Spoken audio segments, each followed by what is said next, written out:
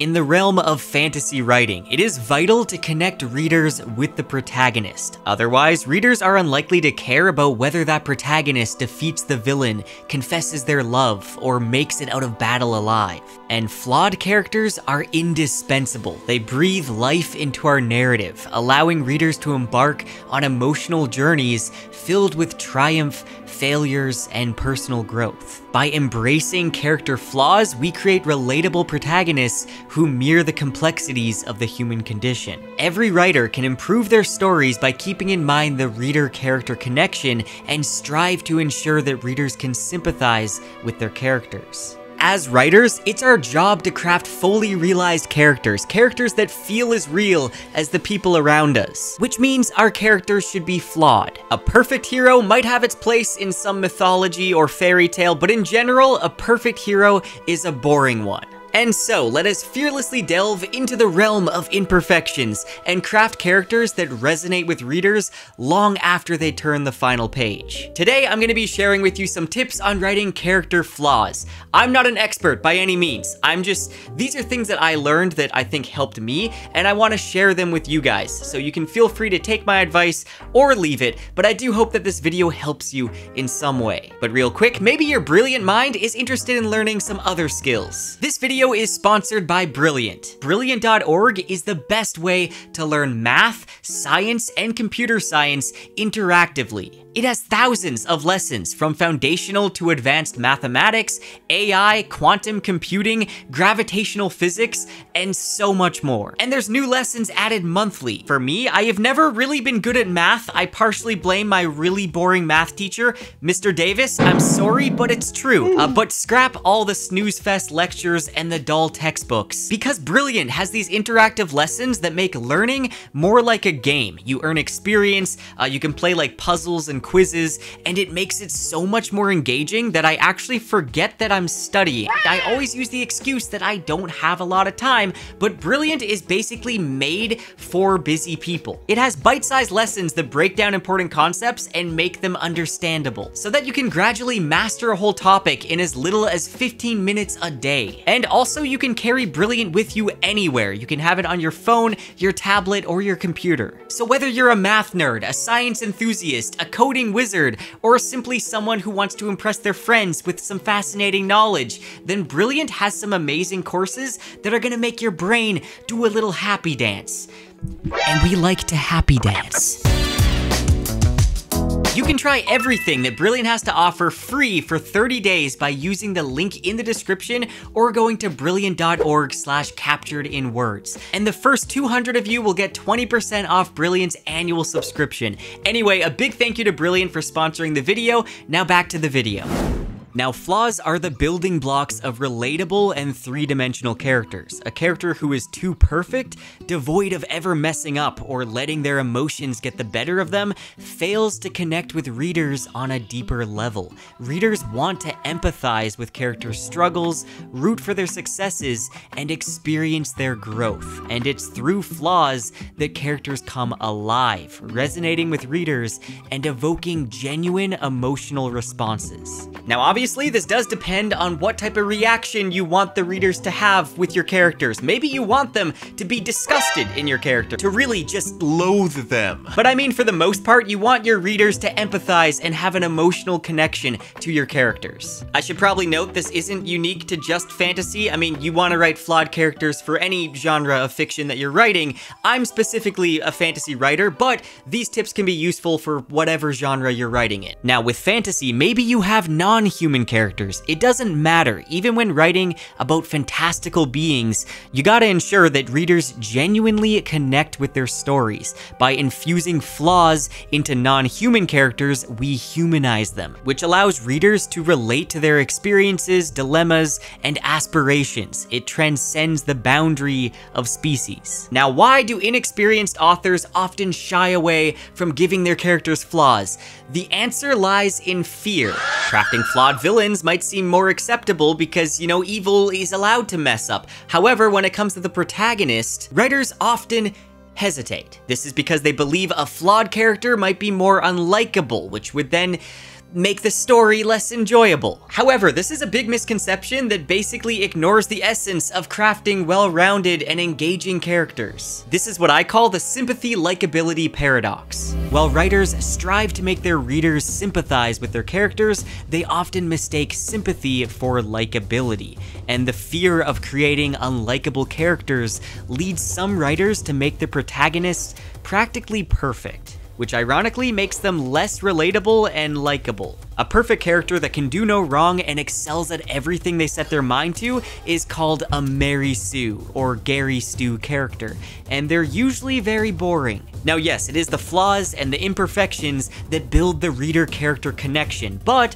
they also play a pivotal role in crafting meaningful conflict within our stories. Flaws generate internal and external conflicts, driving the narrative forward and providing opportunities for growth and development.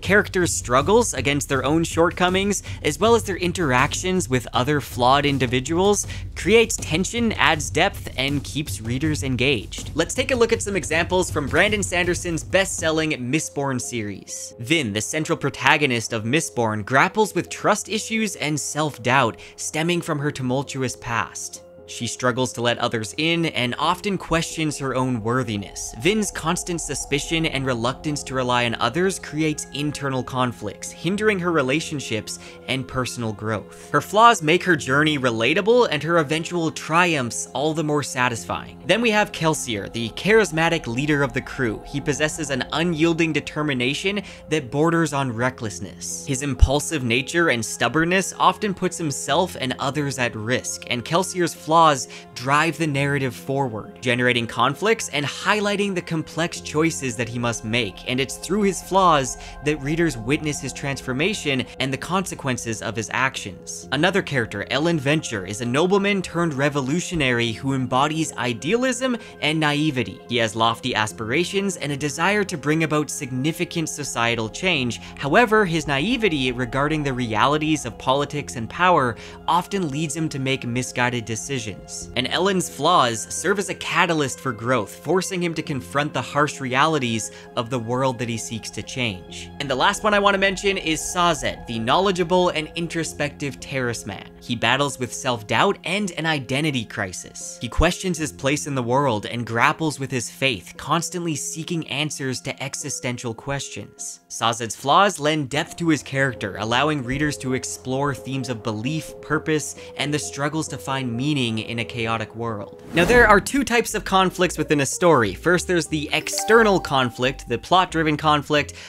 For instance, bringing the ring to Mordor without dying, or surviving the Hunger Games without dying. Then there's the internal, character-driven conflict. Can Frodo resist the temptation of the ring long enough to destroy it? Can Katniss sacrifice her values in order to stay alive? Character flaws often manifest in the external conflicts our characters face. These conflicts arise from opposing forces, such as the antagonist, societal pressures, and challenging circumstances, or just external events that push characters to confront their flaws. The external conflict acts as a catalyst for growth, forcing characters to face their own flaws head-on. Internal conflict arises from the inherent struggles within a character's psyche. These conflicts explore the emotional and psychological turmoil experienced by characters as they grapple with their own imperfections. Character flaws can generate self-doubt, leading to internal conflicts rooted in insecurity, guilt, or feelings of inadequacy. Characters may question their own worthiness, or wrestle with conflicting desires, or battle their inner demons. Internal conflicts provides opportunities for introspection and character development as the character examines themselves and the consequences of their flaws. Character flaws can lead to moral dilemmas and ethical struggles within a character's conscience, conflicting values, temptations, or internal battles between right and wrong. It's internal conflict conflicts that highlight the complexity of flawed characters and explore the choices they must make in order to face them. It's these internal conflicts that really highlight the complexity of a flawed character. The struggle between who a character is and who they aspire to be can actually create a really engaging narrative where the reader gets to witness this transformation or evolution of character. Now, to understand what type of flawed character you want to make, I think it's good to group flaws into 3 categories. There's minor, major, and tragic. Minor flaws usually don't impact the story in any meaningful way. They're simply used to distinguish this character in the reader's mind. This could be a small quirk or habit, like a character biting their nails when they're nervous, or some small annoyance like being clumsy or forgetful, or maybe it's a superficial trait, it's a flaw involving vanity. It could even be some sort of disability that the character struggles with that makes them insecure. A lot of the time, writers might just use this type of flaw if they're worried about giving their characters any significant flaws. If you've ever read a novel about a clumsy girl who doesn't know she's beautiful, or a brooding, misunderstood hero, then you've stumbled across this kind of shallow character flaw. Usually this type of protagonist is very passive. However, one good way to use this type of flaw is when crafting minor characters that don't really have a big significance to the plot. Okay, next we have major flaws. This is where things get exciting. These are significant character weaknesses that impact the character's relationships, choices, and the overall narrative. These are the flaws that often drive conflicts and character arcs. Some of these may include a lack of self-confidence or inability to trust others, or even self-destructive patterns such as addiction, recklessness, or uncontrollable anger. Major flaws can involve characters wrestling with ethical dilemmas, making morally questionable choices, or harboring some deep-seated prejudice. Major flaws can create both types of conflict, and they're a great way to push a character down the road of transformation and undergo a transformative journey. They often serve as the driving force behind the main central conflict of the story. And finally, we have tragic flaws. These are deeply ingrained and fatal flaws that ultimately lead to a character's downfall or tragic fate, an Achilles heel. These flaws are often rooted in the character's personality or beliefs, and it's driving the tragic arc of the character. This can involve characters that have excessive pride. They have an inflated sense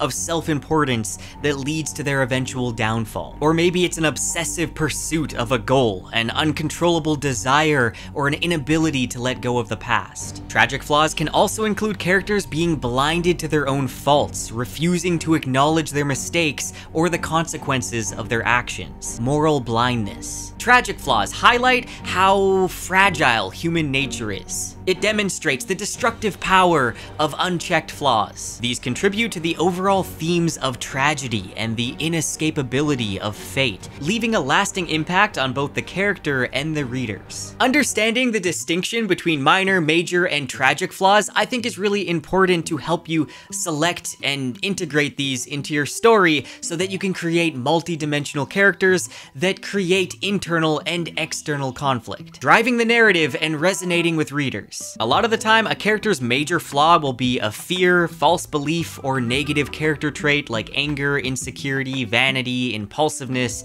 cowardice. If you're worried readers won't find your characters likable, have no fear. Readers can forgive pretty much any major flaw as long as they can sympathize with the character. One of my favorite authors that does something incredible is Joe Abercrombie. In his first Law trilogy, he takes a group of morally gray characters who on the surface are very unlikable and would probably be the villain of any other story, and he makes us sympathize with them by providing the reader with a deep understanding of their flaws. Logan Ninefingers, also known as the Bloody Nine, is a conflicted and tormented barbarian. He battles an inner rage and a propensity for violence, often struggling to control his darker impulses. Logan's flaws adds a layer of complexity to his character as he seeks redemption while being haunted by the consequences of his violent actions. His constant struggle for control creates tension and conflict and drives his narrative arc forward. Sandan Glokta, a former war hero turned torturer, embodies cynicism and self-loathing. Physically and emotionally scarred, Glokta navigates a world of intrigue and betrayal with a cynical wit and a constant reminder of his own limitations. His flaws contribute to his jaded worldview and the relationships he has with others. Then we have Giselle Dan Luthar, a young and arrogant nobleman grappling with vanity and a lack of personal integrity. He's consumed by his desire for recognition and prestige, often neglecting the needs and struggles of those around him. Giselle's flaws expose the shallow nature of his character, and his journey involves confronting the consequences of his selfish actions, leading to potential growth and redemption. The first Law books honestly have some of the best character work that I've read, and I think they're worth studying if you plan on writing some morally gray characters that readers can sympathize with. Okay, now it's time to go over 7 steps that will help you develop genuine and impactful flaws for your story's characters. Begin by considering their journeys. Delve into the origins of your character's flaws. Explore their upbringing, experiences, traumas, or internal struggles that contribute to their imperfections. Understanding the root causes of their flaws will help you develop more authentic and nuanced characters. Connect the flaws to the character's goals. Flaws should intertwine with your character's goals and desires. Consider how their imperfections affect their pursuit of their objectives. Flaws can create internal conflicts, impede progress, or drive self-sabotage. Aligning flaws with character goals adds depth to their arcs and generates organic sources of conflict. Show flaws through actions and choices. Demonstrate your character's flaws through their actions and choices within the narrative. Allow their imperfections to drive their behavior and their decision-making. This will provide tangible evidence of their flaws and provide opportunities for growth, conflict, and consequences. While flaws are vital for creating realistic characters, you want to balance those out with redeeming qualities. Give your characters virtues, strengths, or admirable traits that provide a counterbalance to their imperfections. This duality makes them more relatable, sympathetic, and multidimensional. If you are writing some characters like from Joe Abercrombie's first Law series, you still want to give those morally ambiguous characters some redeeming qualities. Well, you can do whatever you want, really, but that's my advice. Next, you want to explore the consequences. Consequences and flaws, they go together. Show how their flaws affect their relationships and their choices and the overall plot. Consequences can appear as internal turmoil, damaged connections, or external conflicts. And highlighting these repercussions of their flaws adds depth and realism to their journey. Flawed characters should have the potential for growth and redemption. Provide opportunities for them to confront and address their imperfections through self-reflection, self-awareness, or external influences. Allow your characters to evolve and learn from their mistakes. This creates really satisfying character arcs that will resonate with your readers. One of my favorite redemption arcs is Dalinar in the Stormlight Archive. His entire redemption arc is kind of backwards. He's already starting to change, and then later on, you get his backstory and you discover how much of a monster he truly was. And then finally, if you can, try to steer away from stereotypical or cliche flaws. You don't want to just be creating a caricature or somebody who is just their flaw and nothing else. Challenge assumptions, subvert expectations, and surprise your readers with the depth of your flawed characters. Now, subverting expectations, sometimes that's a difficult word to use because a lot of people